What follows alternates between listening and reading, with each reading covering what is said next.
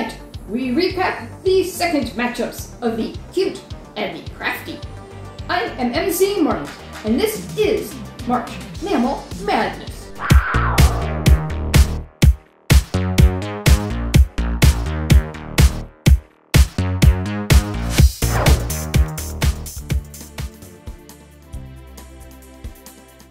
Hey MC, I'm flying high over the sunny, inordinately sunny skies of Algeria, and I'm looking down here. It looks like the Rock Hyrax neighborhood watch is out making some noise, trying to protect his neighborhood and all. Hey look, there's our friend the Bobo Bat. He didn't bring his shades, he forgot to prepare accordingly. The sun is blinding him, and he's flying away from the competition already. This is amazing, the Rock Hyrax wins!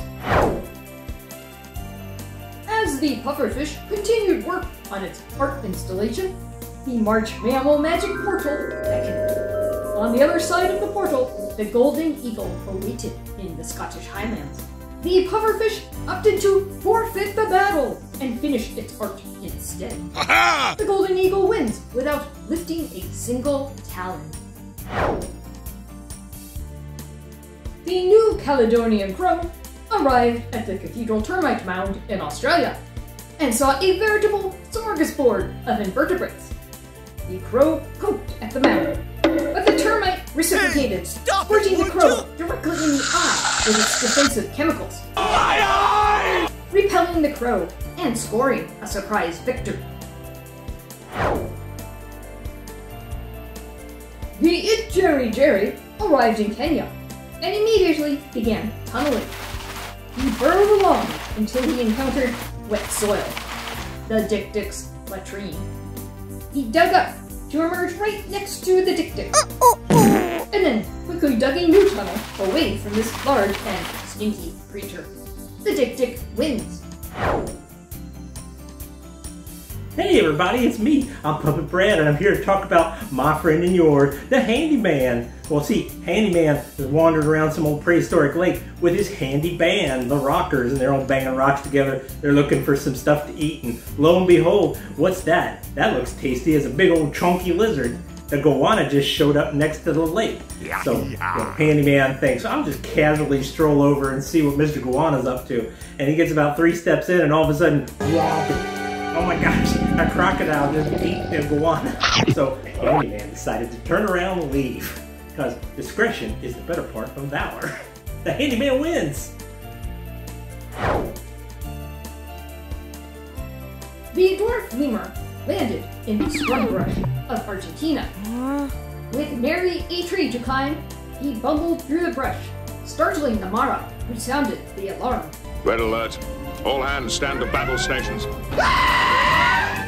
The lemur found a nice, quiet, dark hole and crawled into it to sleep, leaving the Mara alone on the battlefield. Hooray!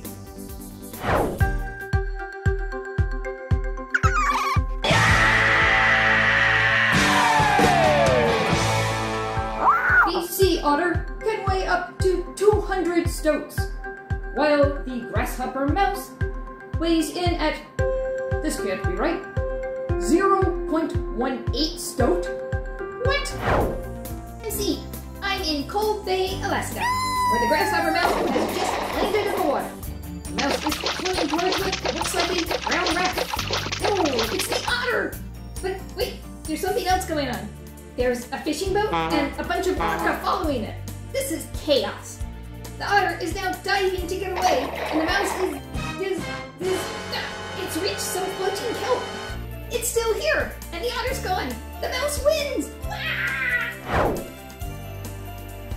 And see, I'm at the Congo River, where lungfish has made a nice muddy burrow, and the paleocaster has appeared in the burrow. Wow, they are instantly fighting each other. The lungfish is trying to fight, but the paleocaster has way bigger teeth and scraping up the lungfish. Well, the lungfish has flung itself out of the burrow. Where's the paleocaster? Oh, there he is! He's up on his hind legs with his arms up in victory! Ha-ha! You go, Rodent! Woohoo! And we have our Sweet 16, a bracket-breaking bunch of birds, fish, insects, and mammals, including a rodent! Ah! I am MC Marmot, and thank you for watching.